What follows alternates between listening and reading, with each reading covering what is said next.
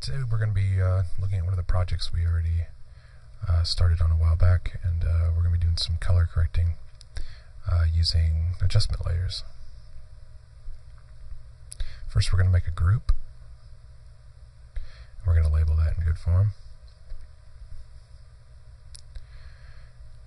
And then we're going to take this mouth layer here and drag it into the group. And the next thing we need to do is we need to set the group blending mode to normal, and I'll explain that later. Then we're going to add an adjustment layer. For this we're going to be using a hue saturation adjustment. And we can come up here to the adjustment panel, and we can start tweaking our saturation, lightness, and hue.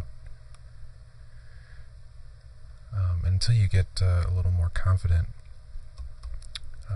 with this panel, you kind of just move the sliders around until you find the look you're going for. If you understand hue, saturation, and lightness, this should be easy for you. If not, I'll do another tutorial that explains those a little more.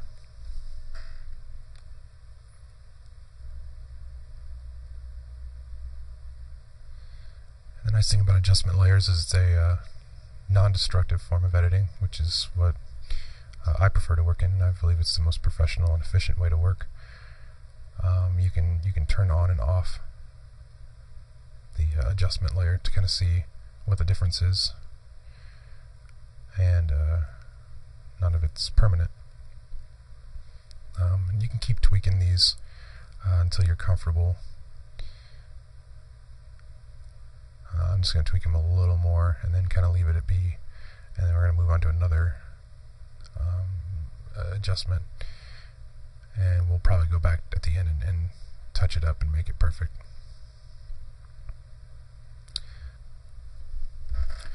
Next thing we're going to do is we're going to label this adjustment, and we'll call it skin correct, and we're gonna make these teeth a little whiter.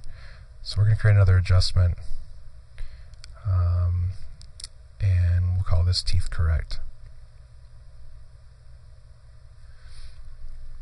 And we're going to adjust these levels again to kind of whiten our teeth. The teeth are a little yellow. And you might be thinking, well, this is going to adjust the whole mouth area, and you're correct. But the beauty of adjustment layers is they always come with a mask whenever you create one, and once we're done getting our teeth kind of where we want them, we can mask out the lips and the rest of the skin and gums. You could actually go ahead and mask that out first before you start doing this. The reason I don't is I kind of like to see what the effect my adjustment has on the rest of the skin. Kind of helps me figure out how natural this adjustment's going to be. But now we can come in with our brush tool and just paint black onto the mask. I'm using a soft brush. That way we don't have any rough edges. And we can kind of just shrink the brush here once we get the outside of it masked out, just to get the lips and the gums.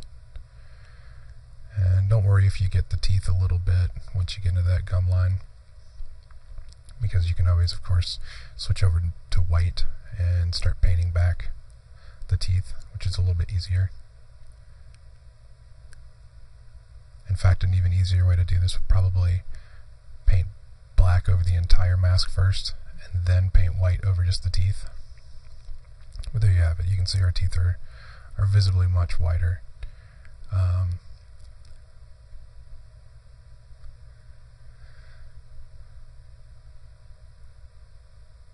And we'll just touch it up a little more here. But now we zoom out, we realize that the teeth are lighter. However, they've got kind of a grayish, dead look to them. So we'll bring the saturation back up a little bit, adjust the lightness, and that gives us a much better white. Maybe adjust the hue a little bit, make it a little colder feel. That's looking much better. A beauty of groups is that you can now manipulate everything that's in the group.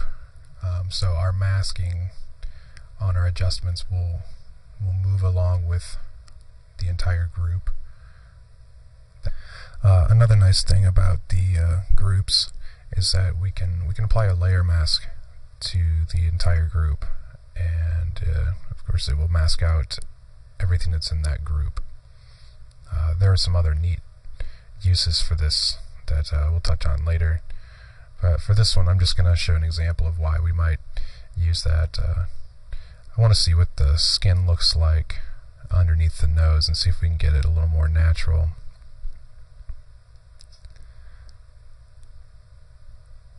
However, now that I'm looking at it, I don't really like that.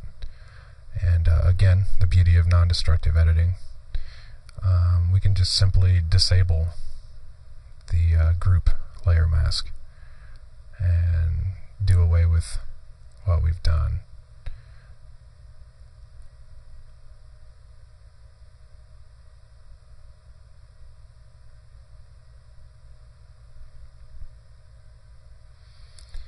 And the last thing I'm going to do is just kind of touch up our skin here. I'm still not liking it. We're going to use a free transform tool. I'm going to bump the nose in a little bit by holding control while I pull on that top left anchor point. I'm going to kind of see what we've done here as far as the skin, and come in and just adjust the lightness and saturation a little bit.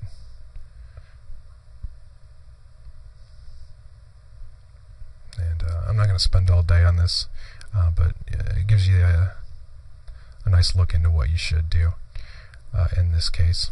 But our time is up.